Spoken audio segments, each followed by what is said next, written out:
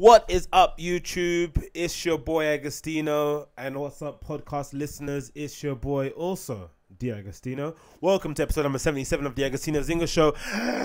How the fucking hell are ya? Huh? Hope you're well, man. You good? Great. It's fucking amazing, man. Today is what? Tuesday morning sometime. I just came back from the gym, so I'm a little bit sticky. You know when you come up from the gym and you don't rest enough, and then you jump straight into the shower, and then from the shower you just start moisturizing straight away, and you kind of got this weird little kind of stickiness to your body. So that's why I feel kind of sticky. So please excuse the perspiration that might be coming off the screen or seeping through your headphones. Either way, I'm gonna get this done, man. How are you guys, man? Good? Woo! What a hell of a weekend has been for the 1-8-GOSTINHO. I couldn't be a rapper, could I? Because that's way too long, right? It's the A, the G, the O, the S, the T, the I, the N, the H, the O. That might as well be a minute long, innit? Spelling out your name. Probably not the best way. Maybe need to abbreviate it some way, but I hate abbreviations. Anyways, that aside, wow, what an interesting weekend and one interesting beginning of the week and an interesting month in general, right? Just everything encapsulated into one. So, I think basically first off, it might be best to start off with saying RIP with X, as I'm sure a few of you know, or some that don't know. XXXTENTACION, a well-known SoundCloud rapper who kind of rose to prominence in the last 2 or 3 years due to antics and good music, has been killed yesterday morning. It appears in Miami. He was shot in a drive-by shooting. Unfortunately, he was taken to hospital to try and resuscitate him, but he was pronounced dead on arrival, essentially. Yeah, man, it's really, really gutting news. I've long been a fan of his music. I think I've mentioned a few times before during the whole Kanye West stuff when everyone was freaking out that he was a fan of Trump and stuff. I'm able to separate the artist and the actions of the person quite easily. And usually I don't really care about what they do outside of their work that they produce or they put out there, because I just think, I don't know, I think us regular pedestrians or the general public we probably hold the celebrities up to or well-known people, influential people, we probably held it up to a higher standard than we do to our own friends, you know?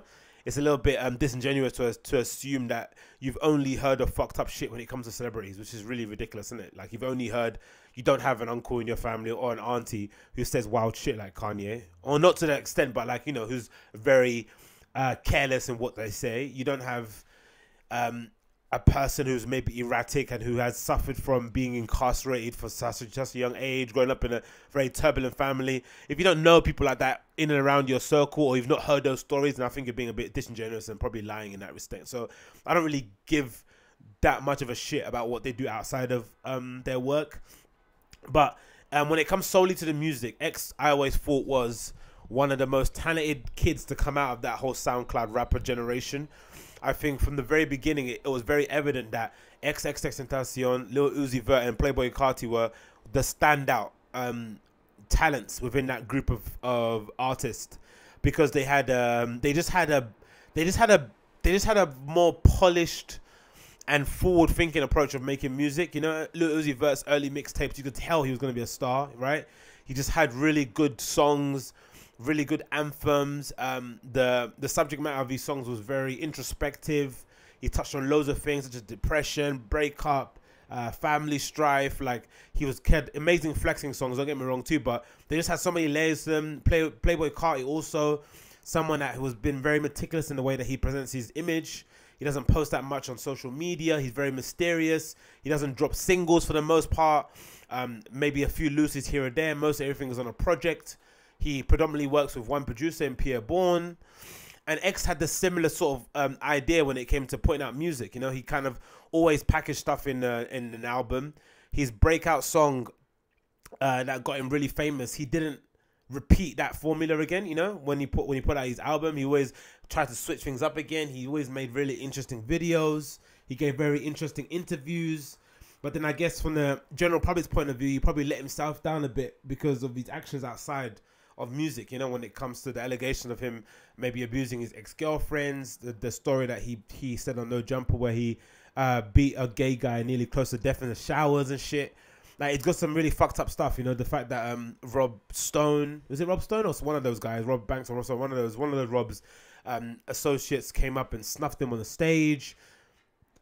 He's been involved in countless fights with fans, like just a whole litany of like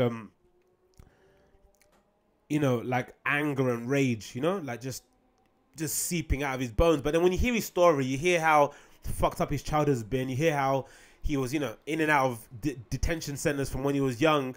This story was only really going to end one way, you know, like even though he did, pending the trial, I'm assuming mostly because of the trial, he did kind of pull himself away from the spotlight. You know, he kind of kept himself isolated, stayed in Miami for the most part, didn't really hang out in LA.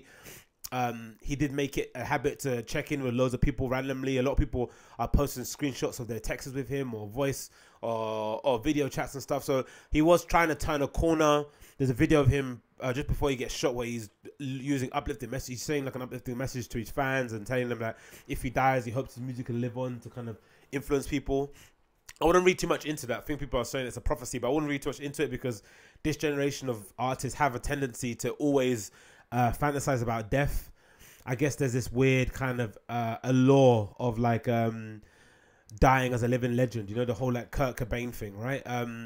Never fully realizing your potential, but also leaving enough work behind that people will immortalize you as one of the greatest ever. Like similar to like what happened to Lil Peep, right?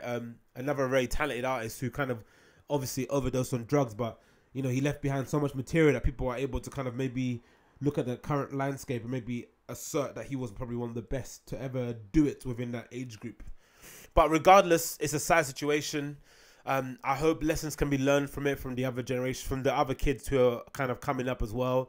Number one, just, I don't know if people believe in that sort of thing, but the karmic value of just like, you know, that kind of energy you put out, like consistently being on the front foot and attracting just aggression and violence and shit. And added to that, the idea that for the most part, when you come up in an industry where it's kind of rewards people that come up with a kind of DIY ethic, you know, and it kind of rewards you exponentially, right? You go from sleeping on your friend's couch to owning a mansion, right?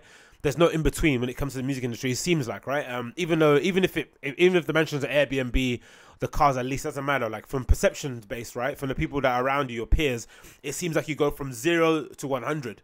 So with that included, you know, and the fact that jealousy can arise from those kind of things, envy can arise from those things, added to the fact that you're purposely antagonizing people, you are shitting on them, you are, I don't know, you're illustrating maybe a lack of respect or a lack of care for your own life and those around you, right? By always fantasizing about death and all that kind of shit. That maybe, you know, the karmic value of that thing, even if you do what X did in the last 6 months or so, and you do kind of pull away and isolate yourself, there's maybe a theory that you just can't avoid that kind of karmic value coming back to you one way or the other. Now, that's not to say that he deserves to die. No one's saying that. That's horrible. You know, no one deserves to go out like that, especially watching the video is so distressing, man. Seeing him just slumped in a chair alone, no friends around him, you know, like considering how impactful his music has been, how many people it's touched around the world, like just to die like that in the middle of the street with none of your friends around you, and just, you know, it's horrible.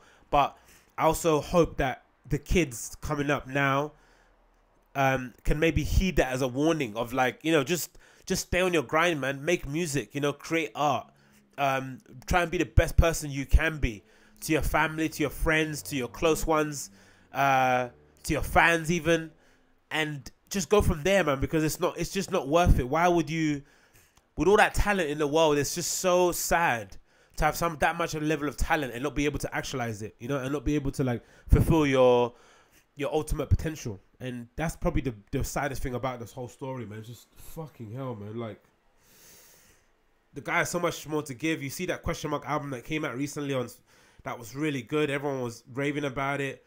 The songwriting was incredible. The beats were really good.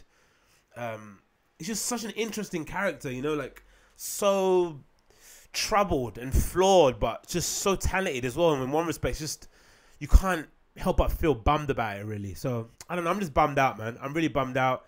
I was a big fan of his music. I've been following him from the very beginning, to be honest, and it's just really sad, man. And I hope his memory can live on and people can heed a lesson from it, at least for the most part, and maybe take something away from it. Yeah, and hopefully we don't lose any more, man. This year's been fucking nuts already, you know what I mean? Or this month in general, you know? Jesus Christ. But yeah, so RIPX, thoughts and prayers go out to all these family and friends and close ones and shit, and yeah, hope his memory lives on, man. Let that music reign free. What else next? Yeah, I've had a bit of a busy weekend. Busy being an understatement. DJ'd back to back on Friday and Saturday at the Tap East, which is usually a little bit of a calm affair. You know, it's not as busy as most Stratford bars should be.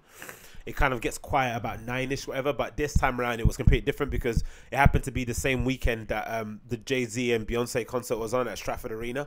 So it was absolutely ram jammer, like packed to the rafters.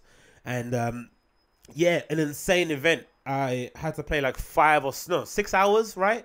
For most nights, or for both nights, I think 5 to 6 hours. I played a DJ set, and yeah, man, like I'm obviously comfortable playing a longer set, right? I think that's probably something I've been able to do consistently for a long time, so I've kind of honed that craft. But there probably is a gap in the idea of me having time to play a peak hour set, right? I still have a gap there because I haven't.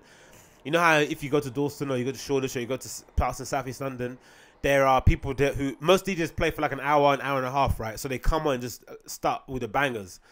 So they're able to like play a really good peak hour set. That's the only thing that I'm not very good at the moment. I think that's the only bit I've got like a little bit of a hole in my game that needs to up. But again, that's only because I don't really play. I've never come in as like an assassin to play like an hour set. I've always played like a 4 to 5 to 6 hour set, which obviously, you know, I'm not complaining about, but I just need to maybe make sure that even in the 4 or 5 hour set that I try and fit in a kind of a peak hour set and kind of get that going. I kind of did achieve that on a Saturday, but wow. Number one, lessons to be learned from that weekend. DJing sober, right, in a bar full of drunk girls is very overrated. The reason why I'd say that is because when you're sober, you forget how drunk people don't know how to judge distance, right? There's no personal space when you're drunk because the whole idea is that you're merry, you know, you're jolly, having a good time, and you're very tactile, right? You're touchy-feely. You get very close to speak and shit. And there's a tendency as well to kind of always lean in and speak really loudly, right? Which I never got, right? If you're going to lean in, just speak in a normal tone. You're already close to me, I can hear you. And maybe because they think the music's too loud. I don't know, wherever it is. So that's annoying. And you know another thing I've noticed too, having been DJing in a bar that doesn't turn the lights off, right? You see everything. So I'm looking up, right?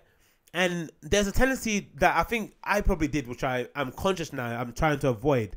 When you're out in a bar and you're talking, especially talking to a girl, a random person, right? It tends you to always like hold them by the waist. Or have your hand towards the back of their. I don't know what it is. It's not. Is it a flirting thing? Is it like a instinctual thing? Like you want to take care of them and make sure they don't do anything silly or they don't fall over and stuff. But it's really creepy. I think. Like, why do they need to hold them on the waist? And there's a weird acknowledgement that they know your hand's there too, but they don't mind that they allow you to put your hand there. It's like a constant. Like you see it happening quite a lot. Like they'll be talking. They'll lean in, hand there, lean away, the hand will come down, lean in, the hand will go in again. It's like a constant, it's just weird, man. So I was making a real concerted effort to just move my head towards the person and say, what do you say?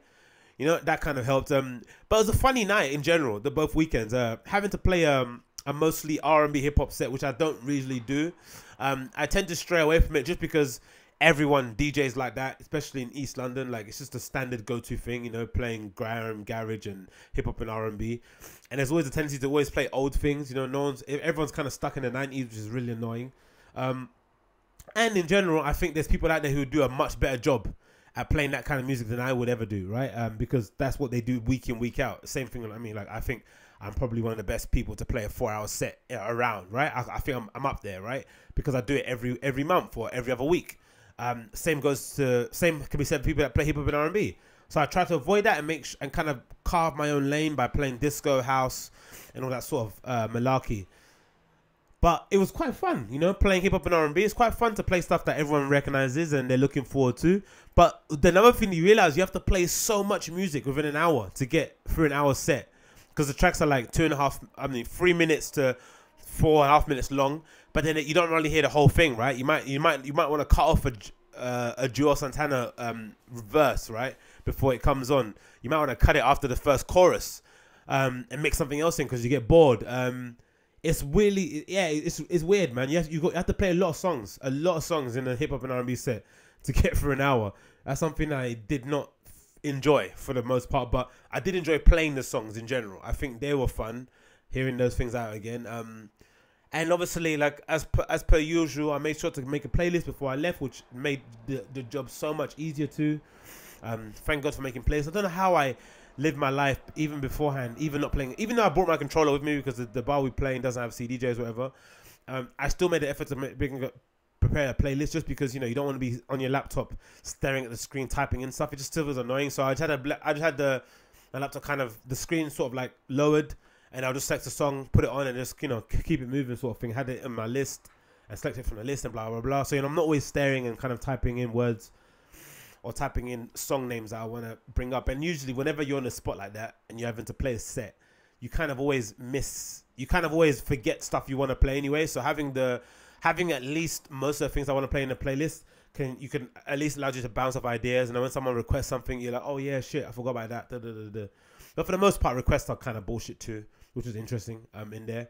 I had a girl come up to me asking me for Beyonce while Beyonce was actually playing, which was a funny moment. And I was like, oh, this is Beyonce. She said, no, but, you know, like real Beyonce. It's like, what's real Beyonce? This is Beyonce.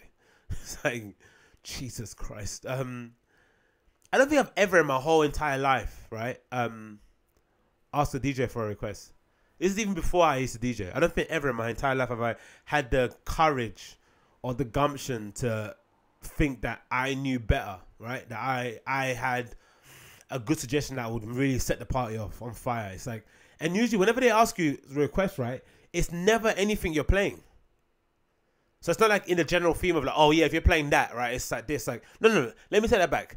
There's been a couple times a few older dads have like asked me for songs that have been in the vein of what I'm playing already, right? So if I'm playing something by The Clash, they'll at least reference something that's in the same era or something within that same ballpark of a genre. But for the most part, I'm playing a song that has nothing. I'm playing a song and they request something that has nothing to do with that song whatsoever. Like, like think about it. If you're a DJ, or just think about how is that meant to come on? It doesn't fit. Oh no, just play it now. Just play it now. No, I'll play it later. No, play it now. It's like, how can I play it now? I'm playing fucking Diana Ross and you want Future. How does that make sense? Like, anyway, weird occasion, but in general, it was a good moment. Enjoyable to do that. Plus, I was working over the weekend too, so I had to balance those two things, which was interesting.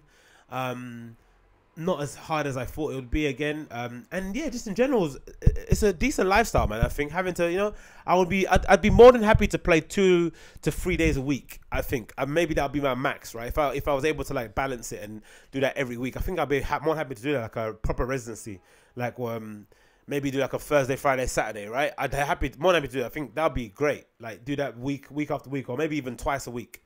That'd be sick. And yeah, it's really enjoyable. I really, really enjoy it. I think I'm getting better at every time.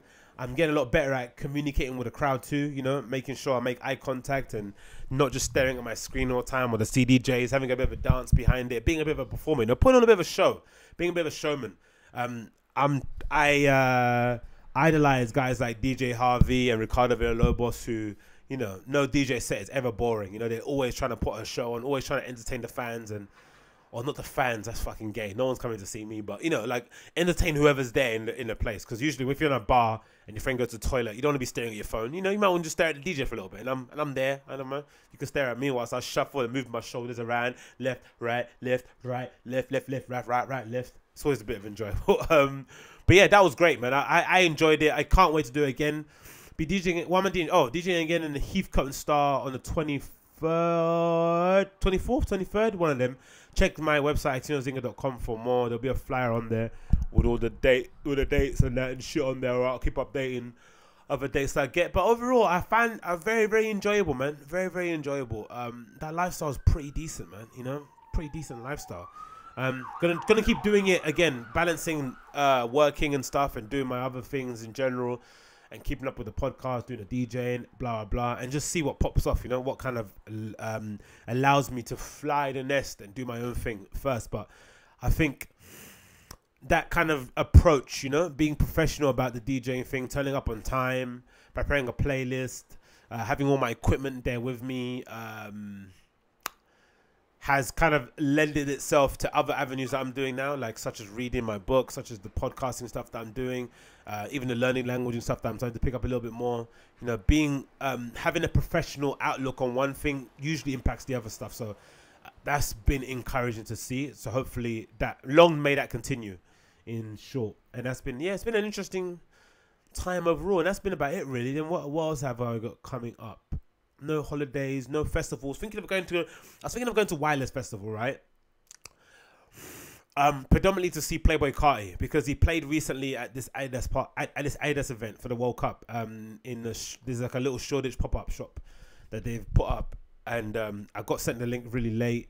Annoyingly, it was on Dice, so I had to fucking download the fucking Dice app and all that bullshit, right? I downloaded the Dice app, got a ticket, but then I finished work quite late. Managed to get out about 8:20, the earliest I could get out, and thought, you know what, it's not really on my way home, but I can easily take a bit of a detour to go there before I go to the station. I decided to kind of walk by and see what the vibe was saying, and it was absolutely rammed. Like there was a queue that stretched a long way. And generally if you've ever been to those kind of events, you know what the vibe is, you know what the situation is. So I was walking past the queue. I saw the queue, the general public queue for the most part. It was really long. Then I saw the queue that obviously was a VIP queue. That was really long too. And then there was another tiny queue on the other side of the door that was like the people who considered themselves above VIP, who had kind of friends that worked inside the shop, right? They were sending text messages and doing the whole phone call thing. So I was just like, nah, I'm not. I love Playboi Carti, but I don't love him enough to be like outside begging people to let me into like a pop-up shop. That's not really my vibe. But yeah, so I kind of allowed it and kept it moving. But I really want to see Playboi Carti on I think the Sunday of Wireless Festival. I think Lil Uzi Vert's also playing on that Sunday too. Let me just double check actually. I think Lil Uzi Vert's playing on that Sunday as well. I really want to check it out. But there's tickets on Seatwave, right? Or this kind of resale website that sells tickets, and it's like £170 for one day. It's a bit much, isn't it? Right? Do you agree? It's a bit much, and I know for sure if I'm gonna be the kind of person, I buy the ticket, and then it kind of comes out that he's performing in I don't know, the Brixton Academy or something, right? So hopefully I'm gonna show it on the screen now. Hopefully you see it. So this is the listings, right? So Sunday you've got Khalid, Giggs, Ray Schmurder, Lil Uzi Vert, Rick Ross, Russ. No one wants to see him. Playboi Carti, Lil Pump, Mist, Notes, Trippie Redd, Ski Master, Slump God, 6-7, Smoke Perp, JK, Suspect, Lisa Mercedes, Semtex, and Manny Naught, the DJ guy, right? And Places and Faces Sounds too. So those guys are playing as well. So I don't know, man. Shit. What do you think? Should I pay £170 to go and see Lil Uzi Vert? I mean, Playboi Carti play.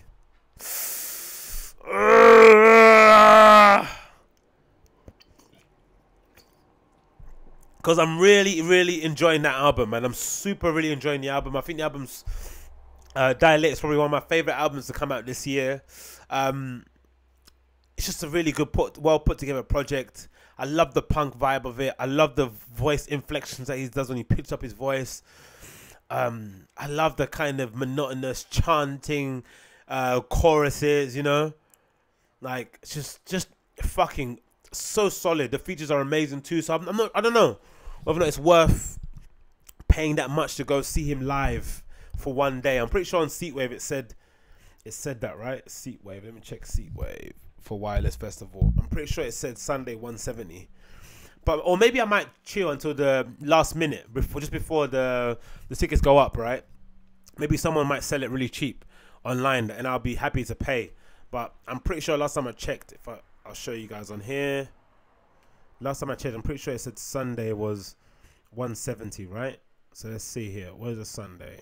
Sunday day ticket. There we go. Saturday, Sunday. 111 left, right? Let's see here.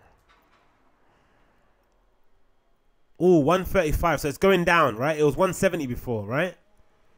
It's going to 130. I think, right? I think I'd pay. I'd be happy to pay £100. I'd pay 100. I'd pay 100 quid to see him play. 100%. I'd pay 100 quid. Because 100 quid, I get Playboy Carti, Lil Uzi Vert, Trippie Redd. But there's a problem. I'm not gonna see them all. How many stages are at Wireless? Have they got stages on there? I'm not sure if they have. If they've got more stages, if they got more than, I don't know how many stages there are actually at Wireless, and if there's definitely gonna be a conflict of, there's definitely gonna be a clash, right? I'm pretty sure there'll be a clash. But I want to see what the stages are looking like. Info. Do they have any stages? Why they do it so late too? By the way, they don't put a stage information until a long time. Those open. The music will start there, and there'll be a strict curfew at 10:30. Where to stay? Age restrictions. Nothing about the stages, is there? Really, at the moment, which is annoying. Event info. Nothing about stages. Okay. Wireless Festival 2018 stage times, right? It's in July. It's coming up in a month. Why didn't they just put all the stage times out? It's really, really weird, isn't it? I guess they put it out just before the event starts. I don't know. Maybe to avoid any last minute, just to cover themselves for last minute dropouts. Maybe, I don't know.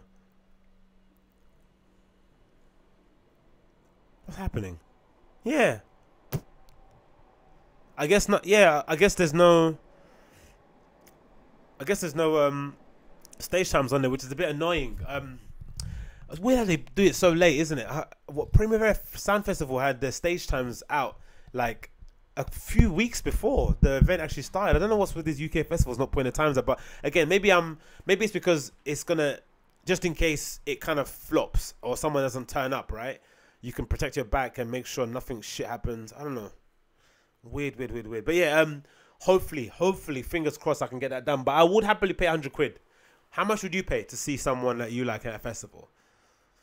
Because you have to consider, right? It's a festival, right? So you've got a lot of people playing on one day, or you've got a lot of people playing on another day. Or if you actually, let me see what the tickets are for the 2 days. Maybe it's about 210, right? I'm assuming. Are people doing 210? Let's see. For like the Saturday, Sunday. Because maybe that could be an option too, right? You just go on both days and just do the damn job. Maybe, is it going to be 210, 230, I was saying? 230, right? For 2 days is fucking nuts, right? But I'll pay 100 quid for 1 day. 100% I'll pay 100 quid. I'll pay max 200 quid for the 2 days. Max 200. And even that is a lot of money. Like, I paid £186 for Primavera Sound Festival in Barcelona too, you know? A 5-day festival, essentially. People only go for the 3 or the 2 days, but 5-day festival, like, I happily paid that much. So imagine... Yeah, annoying, but hey, I guess we'll get it done and we'll get it sorted one way or the other. But yeah, that was the only thing that I kind of am looking forward to, maybe the end of the month. There's Lovebox 2 with a little nerd playing on the Saturday, which I bought a ticket already to, which I'm going to go to, which I can't wait. That should be really fun. And apart from that, yeah, man, just taking it easy and relaxing, you know, making sure I'm trying to get this year ended on the right way. So we're kind of already we're at the halfway point, right, of the year. I've kind of stuck to the things I wanted to do, you know. I'm making sure I make this podcast every week. I'm DJing at least once a month, working out a lot, trying to read a lot, you know, trying to expand my brain, put something out there, you know, sell some product, make a little business, you know, on the side, do things in general so I can achieve my dreams. So yeah, that's the main part of the things that are going on. What notes? I've actually got some things on this docket that I wanted to talk about before I head off. What were they? Yeah. So what have we got here? So topic number uno, right? We have here social media killing us slowly. This interesting article popped up in my feed, right? That I want to talk about from the Business of Fashion. Hopefully you guys can see it. It's by a young lady by the name of Emma Hope Alwood, right? It's a very interesting article talking about the perils of social media. It feels as if every other week or every other day, there's been a weird. I've noticed it on my feed too. A lot of people are speaking about how social media is killing us, right? This idea that everyone's on their phones, no one's really living in the present moment. This idea that Facebook, Instagram, all these other social media platforms have a way of making sure they loop us, or they keep us, or they kind of draw us back into their app, so we're not communicating with our friends, we're not living in the moment. People are getting depressed because they're looking at people they look up to, that they're idols, and they're thinking their life ain't shit because, you know, they seem like they're having all the fun and you're not doing anything with your own life, blah, blah, blah, blah, blah, right? I have a different take on the situation because I've had a bit of a weird relationship when it comes to social media, right? I've been on most social media platforms since their inception. I was on Facebook when it first came out, in the first couple of years, when it used to be just for the universities only, because I was going to a university at the time, and I read about it actually in the Sunday Times, funnily enough, that I used to buy every week back in those days when I cared about the news.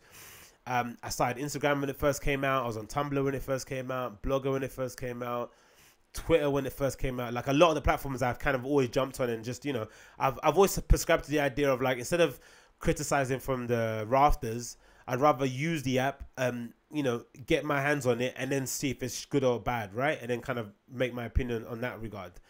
So I've given everything a go. I've not stuck with some things like Snapchat.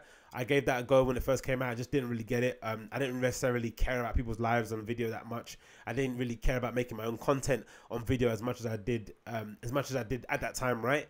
Now I do it quite a lot on Instagram stories. I use the videos option on that quite often, or upload pictures and shit. But I wasn't really fond of it on Snapchat. So there are things that I've used that I haven't really been a fan of.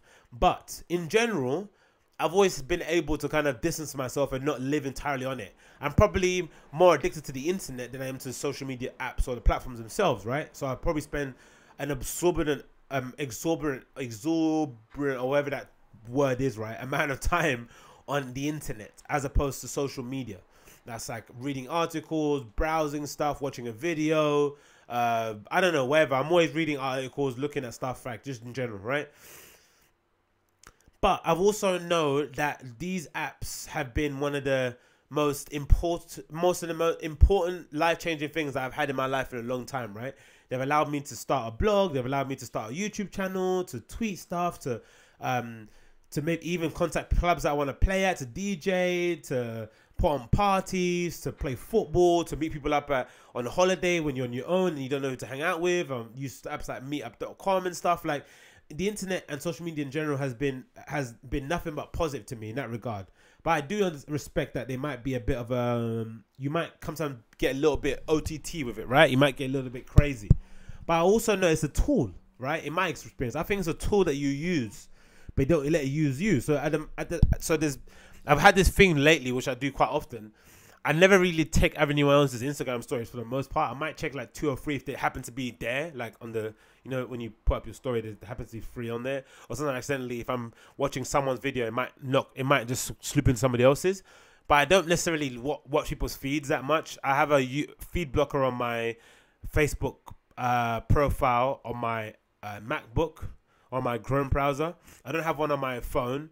But I don't have the Facebook app on my phone, but I sometimes log in through the web browser on Safari. So the only time I might see a feed is if I'm on there, but it's very rare. I don't really look through my Instagram feed that much either. I usually just check my discovery page because I like loads of like fitness and the standard shit, right? Trainers and all that sort of shit stuff. So I might find something interesting on there on my feed. In general, I kind of have a bit of an arm's length distance with them. I'm able to kind of just use it and just lock off my phone. So I'll upload stuff and just like not check it again for like the whole day and check it when I come back. Right? I'm not really bothered about who's liking stuff, who's leaving a comment. Even though if someone leaves a comment, I always reply and stuff. Like, I always respond back to my messages and shit. But I don't necessarily like, oh, this only got 25. I'm going to take it down and re-upload something else. I don't really care that much about that sort of stuff. I just upload my content when I want to and then just kind of keep it moving.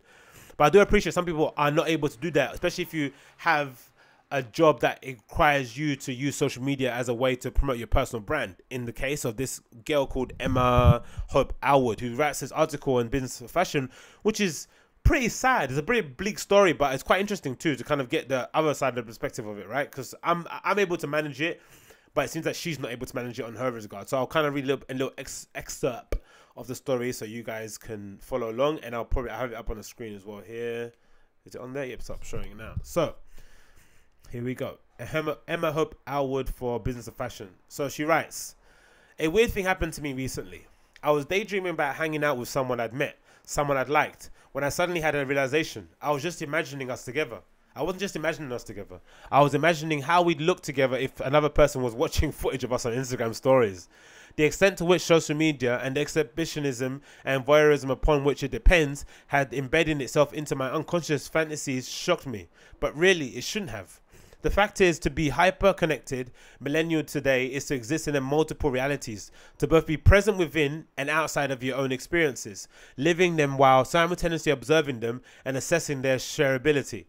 All of us are publishers, seeking opportunities for storytelling, producing daily content to the point that we're almost convinced our Instagram feeds are a true representation of ourselves and who we are in real life. That's a bit weird, right? Because not really, like, I upload what, 2 or 3 times, sometimes here, or maybe 3 to 5 times a week, maybe if that, right? It's not a reflection of who I am as a person. If anything, it's just like something I've seen online that I thought was interesting. We bulldozed the walls between public and private, edited out the messiness, embraced the self-regarding gaze of constant surveillance. How many likes would this get? Am I funny enough? Hot enough? Never thought that in my life. Does this look too edited or too real? Don't care. Every Instagram post is a case study of how much people like us.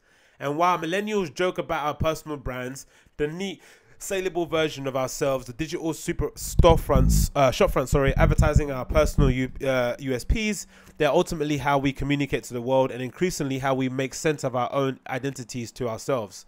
Mine can be summed up like this. Lots of black, slicked hair, Margiela tabby boots, a Prada backpack, lurid 1970 horror film, Cindy Sherman. Give me a series of things and I'll tell you instantly whether they're on brand for me. Kathy Acker equals yes. Charles Bukowski? No. Sphinx Cats? Yes. Spaniels? No. Yeah, but that's maybe your own fault, really, isn't it? Like, allowing yourself to be surmised by those objects, those personal possessions, is maybe says more about yourself as it does a social media platform, really, doesn't it? I've never really been a fan of edited social media. I've never really been a fan of edited social. Like, I guess now Instagram is kind of, especially the main your main Instagram profile, not your Finstagram, right? The kind of the fun part of it. But imagine your main one, especially if you're if you're like an influencer, maybe that's kind of like your portfolio, right? You kind of show your best of. And then your Finsta's where you upload all the kind of random shit you don't want anyone to see. I kind of get that. But then on the other hand, meh. It's like, just change it around. I don't know. Like, show more of your life, Communicate a little bit. Be a bit more real, This polished idea of, like, just showing your all black outfits and your bald cat and your tabby boots. Maybe that is just you then. Maybe that is just you. Maybe you are that person. You are those possessions. If you are, embrace it. But I think there is probably a little bit more to you, Emma Hope Alwood. And here we go. She continues. My professional life as a digital head of fashion for days offers up countless opportunities to project a glamorous image to my followers. Runway shows, freebies, celebrity encounters. Part of my day-to-day role is also the management of a successful Instagram page. So I understand how it all works. Yeah, she's too far into the weeds, isn't it, really? But yeah, this interesting article, I'll link it in the profile, in the show description. You guys can read it yourself. I'm not going to read the whole thing. But essentially, she kind of got lost in the woods and kind of now is taking a bit of a sabbatical from the whole thing. And, she's kind of stepped away from this whole social media stuff. But I think we are kind of reaching a breaking point. I've seen, obviously, if you guys have seen the new iOS update, there's like a tracker that kind of shows you how much time you're spending on certain apps. And you can basically schedule in the amount of time that you want to spend on social media or on internet and stuff like that, and it will kind of give you a bit of a timer and tell you, hey, by the way, you've only got 15 minutes left of social media use. Do you know what I mean? FYI. So there's that part of it, but I just think those things are great to track stuff and to make sure that you're not getting too lost in the weeds, but you have to then fill up that space left with other shit. And I think that's the issue that I have with some of these people that are complaining about social media, is that they don't want to do the hard work of finding out what they want to do or what's interesting, right? Or to find a hobby, because it's very difficult to kind of get into that. It kind of is it's a bit too introspective in some respects, right? You don't want to.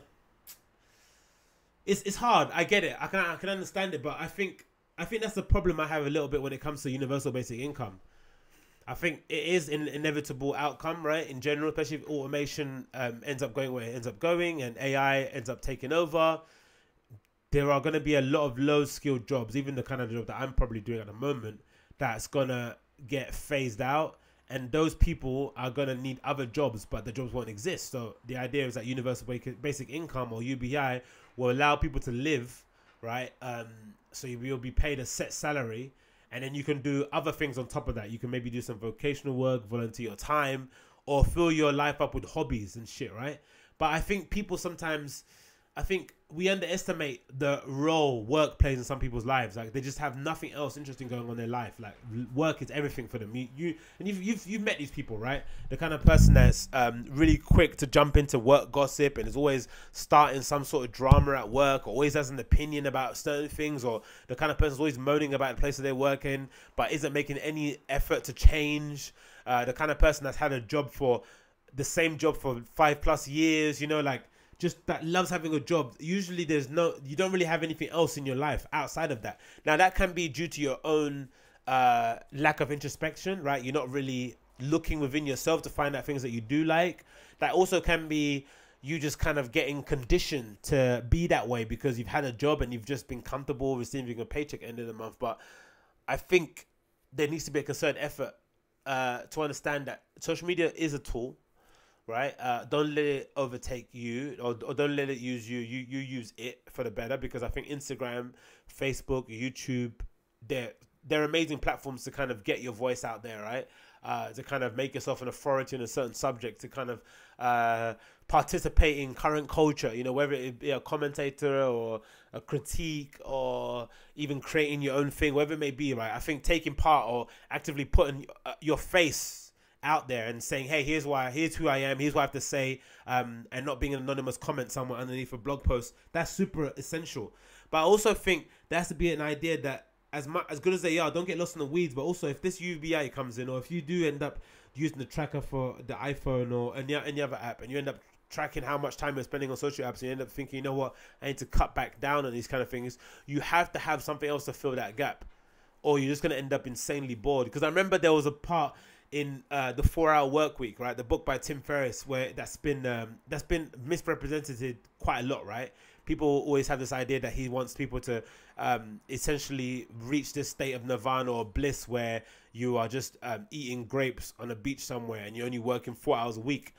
What he's basically essentially saying is about optimization, right? It's about, like, if you only need to work 4 hours a week, work those 4 hours, but work them hard, right? So that you have time to do the other things in your life that you love. Play an instrument, hang out with your children, go on interesting holidays, travel, volunteer, make stuff. I don't know, whatever it may be, right? So that is essentially, and he says something along the lines of, like, I think because he suffered through the same thing where he kind of finally made a muse, which is a kind of a business that kind of runs without your input, a business that can only requires maybe 4 hours a week of input from you, right? Something that kind of is generating a passive income business that's a generating income in the background without you having to do anything, right? And he kind of reached this position where he kind of felt a bit depressed because there was literally nothing for him to do, right?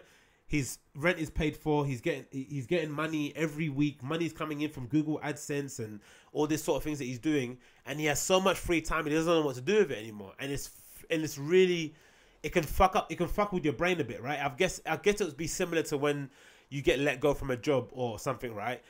It's usually not the pain of getting let go from a job that hurts. It's the fact that you've got all this free time, right? And your mind starts playing tricks on you. It starts convincing you that you're a loser, that who would get fired from a job? Oh my God, how shit can you be? You start getting into this weird self-speak, and you start to recognize how much time you have, right? Free time. And it starts to freak you out because you never had that free time much. Especially if you're working full time, you're working 36 hours a week, 7 hours a day.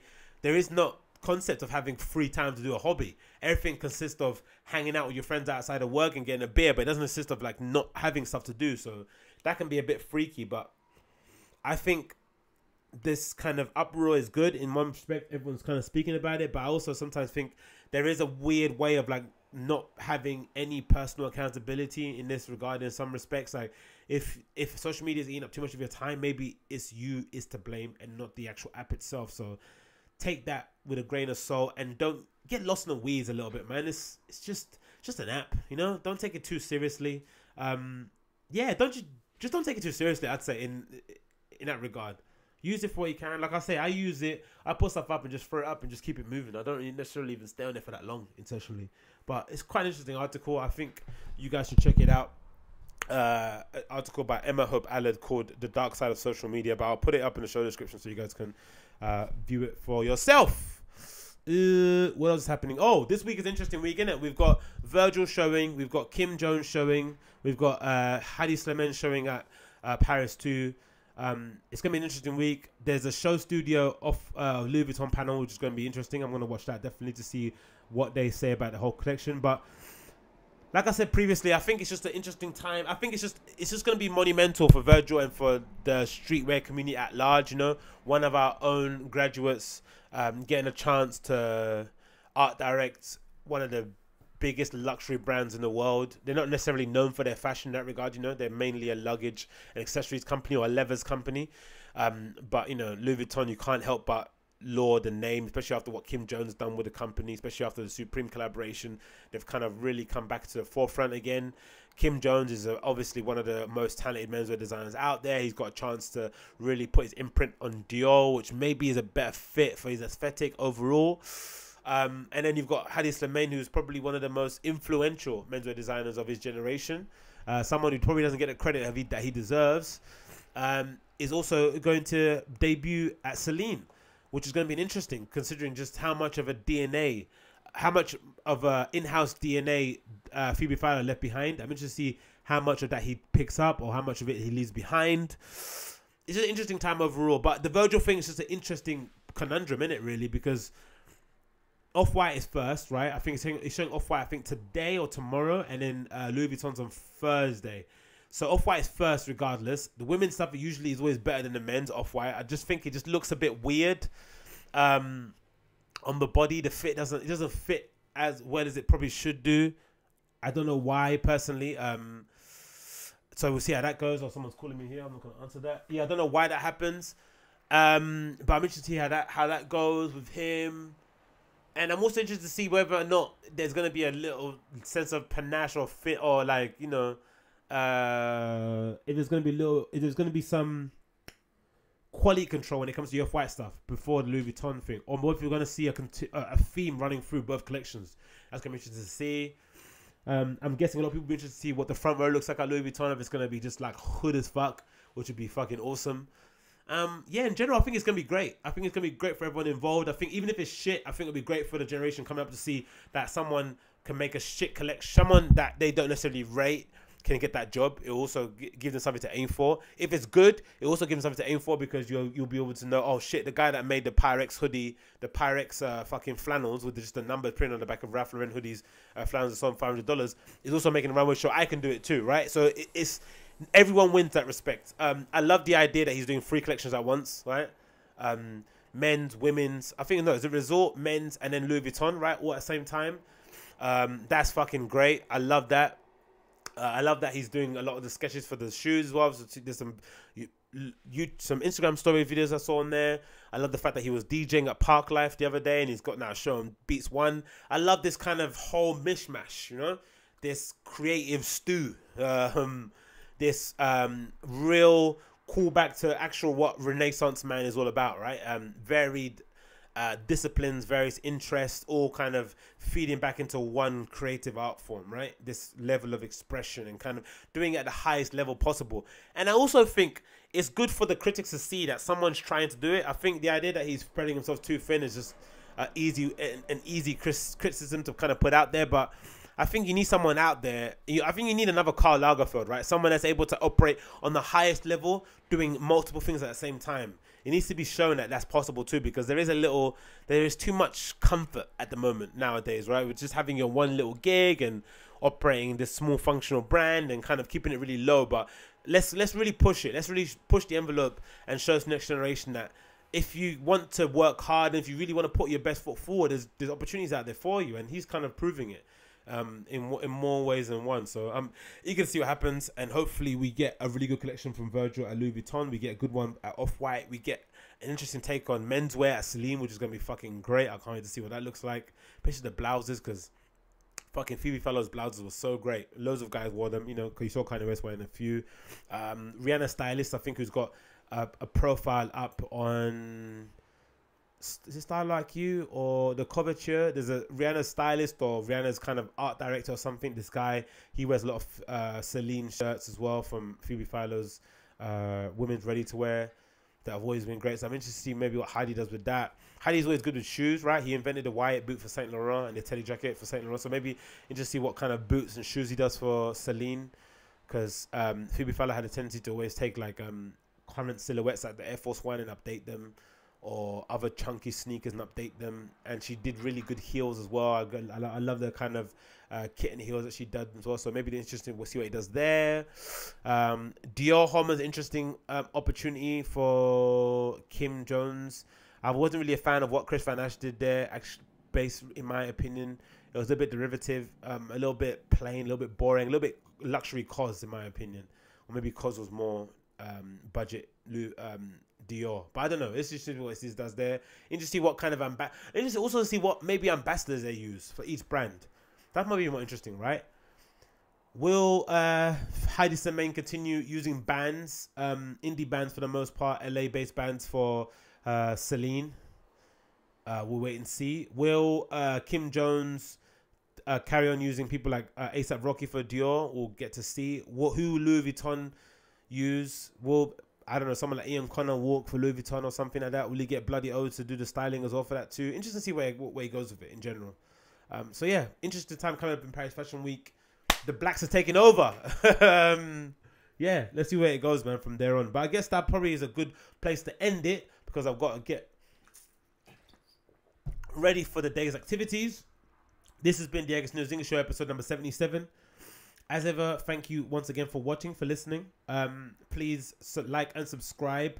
The link at the bottom of the description of the YouTube and of the audio version of this podcast. Share it with your friends. Let them know that I'm about. Sometimes I wear glasses indoors, you know, just to keep it funky and shit. I'll be seeing you again later on this week for another episode of the Agostinho Zinga Show, because I like to put out 2 a week because I'm a bad boy like that. This has been episode number 77. I'll be DJing at Heathcote and Star on Saturday. You can check for listings and all the other shit on my website, agostinhozinga.com, and all the other bullshit I do is going to be up on there too. I'll see you guys again very soon. Thank you once again for hanging out with moi. Peace.